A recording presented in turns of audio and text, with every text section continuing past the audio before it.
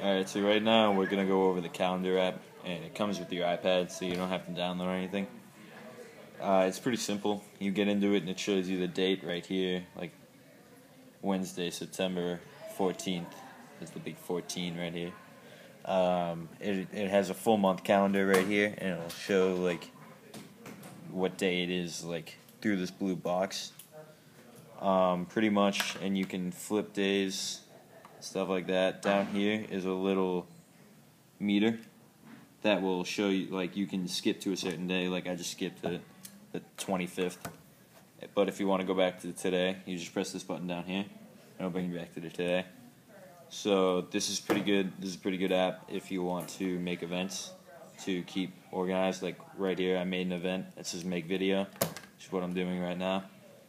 So all your events for the day will come up here in this box over here, and this is essentially just a 24-hour event calendar where it'll just show like what time you're supposed to be doing what.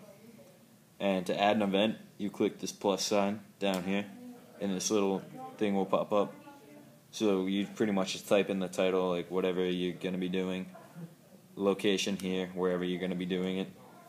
And right here it says starts, ends. So you would hit that, and it would bring you to like the days of the month.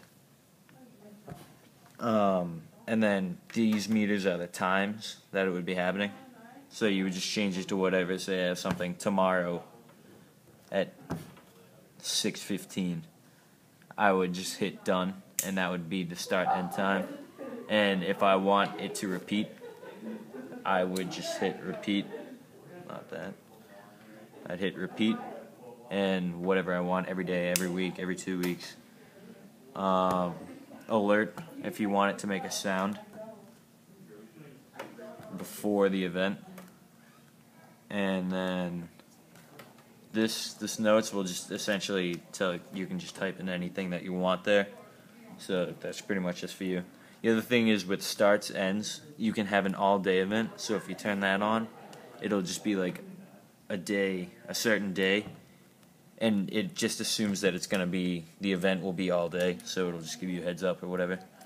So you hit done, and now that new event popped up.